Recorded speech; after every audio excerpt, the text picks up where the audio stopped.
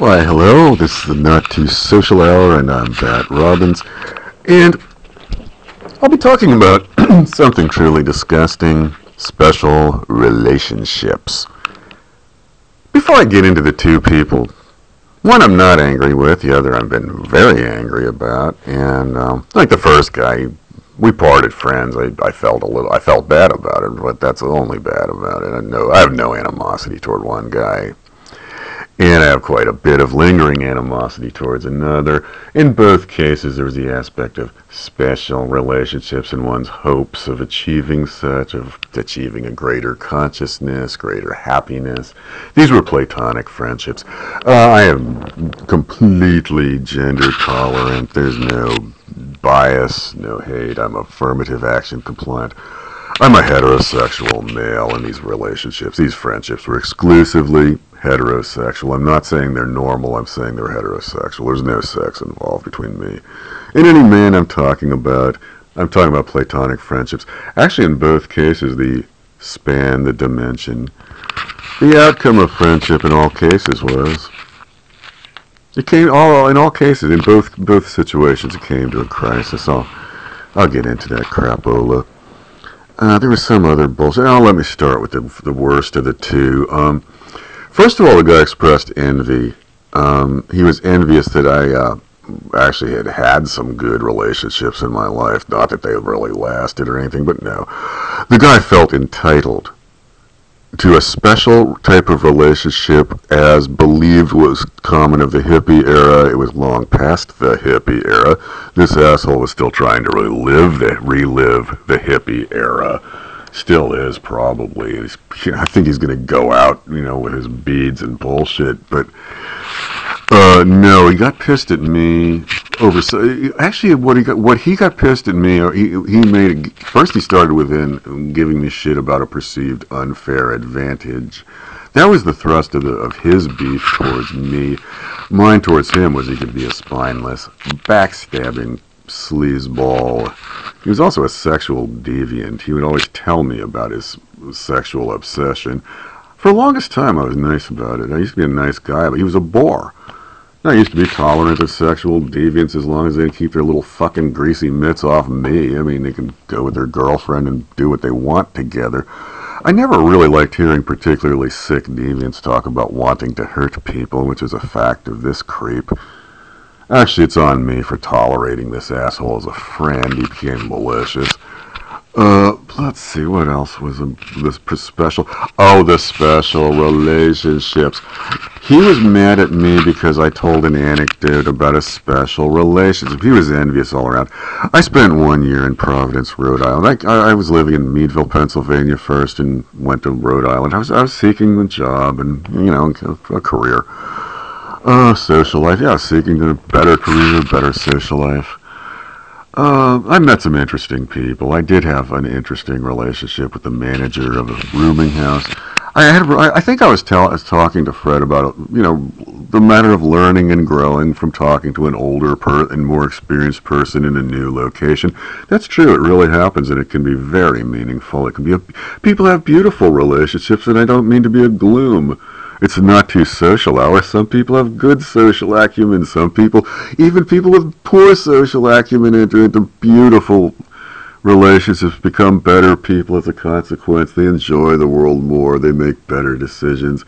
Their relationships in the future improve. Unfortunately, there are other individuals that are a complete organic fuck job. This guy was one of them. Special relationships.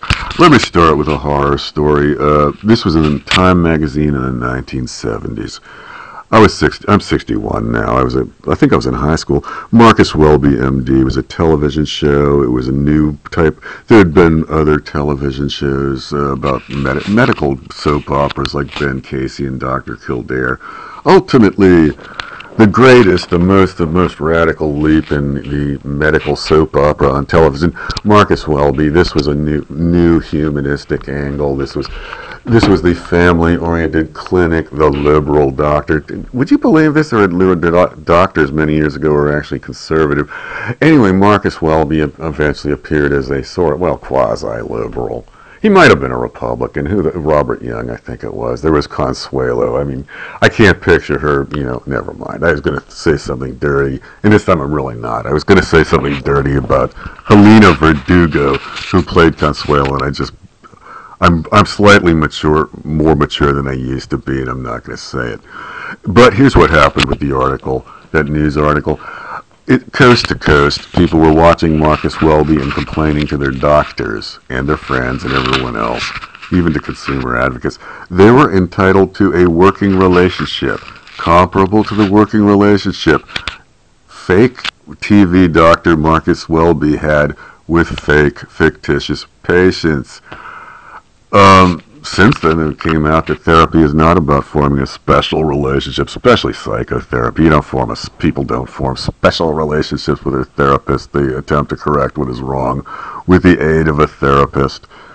Other television shows misguided the public similarly into thinking they were entitled to, even teachers, too. People were led to believe they're entitled to weird relationships with teachers.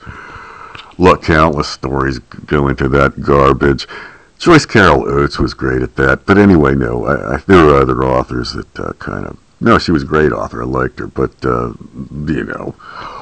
getting back to Marcus Welby and two ex-friends of mine, people developed a sense of entitlement for a relationship that may not exist, that they may be incapable of initiating. The two assholes. No, one guy was an asshole. One guy was just a good person with problems. I guess that's a reason to contrast two ex-friends of mine. The one guy who turned it was a malicious, backstabbing, spineless piece of shit. The other guy's in another state, happened in a different place. In fact, that happened in Providence, Rhode Island. The problem with him, we were friends when I left town. We correspond by mail. He eventually became angry and disappointed, I guess, because he wanted more growth in his life and his friendship with mine. He had specified in one letter that he wasn't feeling any sense of growth. He wasn't feeling that the relationship between himself and I was really doing anything for him. He was a good guy. He wasn't a bad guy. He might have been depressed. I think he just had emotional difficulties, I think. And actually, years afterwards, I was in Providence, Rhode Island, 83 through 84. Years after the fact, I kind of evaluated what had gone on. The other douchebag, the guy was angry. What an irony. He was angry because I had a positive relations elsewhere where he had just been a jerk in every community he'd gone through. He was envious of other people's status. He was desperate. This guy was a desperate socialist, sickest. He was one of the sickest opportunist social climbers. I've known a few of these. I've been ranting about several of them. There's just different types of them. This guy'd shit on you in a New York minute if he had something to gain. This prick also differentiates, I don't want to say organizations. If he differentiates status with organizations. If you have no status with an organization, he'll shit on you in a New York minute. Conversely, a higher up within one of his favorite organizations, he'll eat their asshole out, even if they just put a fresh coat of shit fuckosity on their ass to remove their hair. Fred would lick their asshole out. Oh, shit fuckosity. This show is supposedly and not really supported by shit fuckosity. The hair remover removes tit hair, cock hair, snatch hair. Removes the shit that grows out of your ears, and it does not sting your asshole. I couldn't help doing that. I love that product so much I couldn't help, putting in an extra plug for shit fuckosity. It's a really good depilatory. But I was talking about special relationships, and the fact that people may feel entitled to one, and people may feel envious of other people for seemingly to achieve them. Stalkers seek out special relationships. I think the worst of the two examples, I think that guy actually has stalked people with whom he wanted a special relationship. Anyhow, this guy blew up at me. He was angry about, let's see. He was angry with me about that I had a perceived unfair advantage. He was angry or envious about perceived special relationships.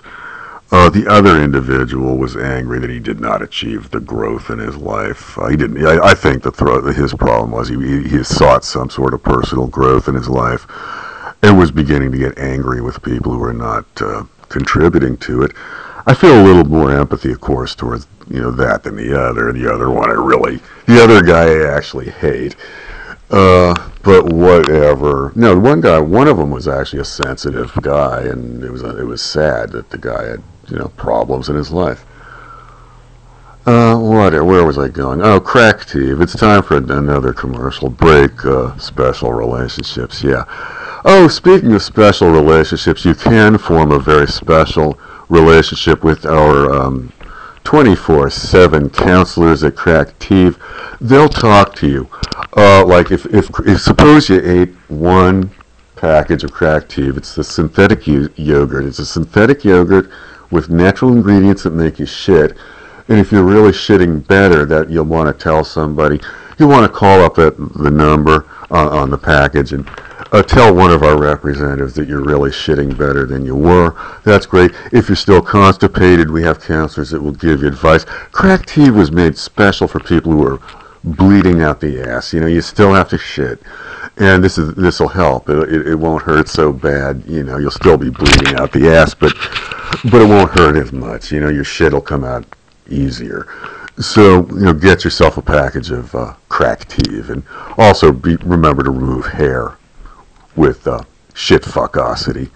We were talking about special relationships. Off topics. Anton LaVey talked about emotional parasites. He called them not emotional parasites, psychic vampires. An emotional parasite is the exact same thing. Anton LaVey was a pretender. He was a bogus Satanist. He put on a tent show performance regularly, raised money for him. I like that sort of... I enjoy crazy bullshit like that. And I'm otherwise an atheist. But Anton LaVey, I read one of his books. It talked about psychic vampires. He actually outlined several types of them. He mentioned the person with emotional problems who makes everyone cooperate because they might crack up. You have to be sensitive towards them. You have to be helpful towards them. Also, you're a bad person because you're not helping. The crippled cocksucker I was just complaining about, you had an unfair advantage. You should feel bad about yourself. You've had an unfair advantage. He's entitled to a special relationship, and people are being assholes and withholding this special relationship he's entitled to from. This crosses over into business and professional crap, especially with shrinks and doctors, as people believe they're entitled to a relationship comparable to what they saw on television. Frightening. People are assholes. Television sucks. It's been sucking for as long as I've been around. Fuck's sake, television has been a pernicious element. Movies are just as bad. People are assholes. Oh, God. I was talking about the Electoral College in another rant off topic again, but my point was that if the public is that out to lunch, it might be a good idea not to leave the Electoral College exactly as it is, because the voting public is all seeking a special relationship when they fucking vote, and they don't get one. Anyhow, this is the Not Too Social Hour. I'm Bat Robbins. Remember, if you got a hair problem anywhere on your body, tits, twat, cock, balls, anywhere you're taint, legs, arms, head, shit fuckosity will remove ugly hair from you. And use Crack Steve. That's a synthetic yogurt with natural ingredients that make you shit. It'll help you shit if you're bleeding out the ass, and we have 24-hour counselors who can talk to you about what you need to do to shit better. Thanks. I'm Bat Robbins, and this is the Not Too Social Hour.